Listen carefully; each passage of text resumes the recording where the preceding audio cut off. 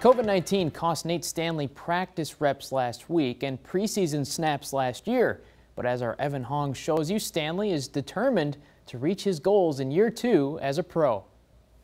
Menominee native Nate Stanley is back at Minnesota Vikings camp for year 2 in the NFL, but COVID set him back last week. He was out for 5 days as a close contact to rookie quarterback Kellen Mond, who tested positive for the virus. But Stanley returned to practice late last week, and he jumped right back into it with ease. Just been trying to improve one day at a time, really making sure I'm dialed in on what we have going on that day. And, practices have been going well for me. Stanley says starting the season is easier the second time around, but the grind doesn't stop.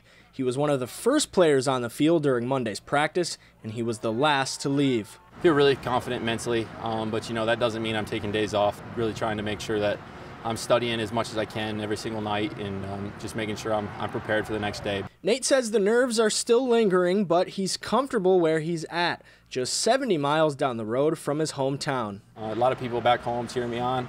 Even if some of them are Packers fans, I think that they're cheering for me and for my success, and that means the team's success as well. So really just happy that I ended up here close to home and have a great support system behind me.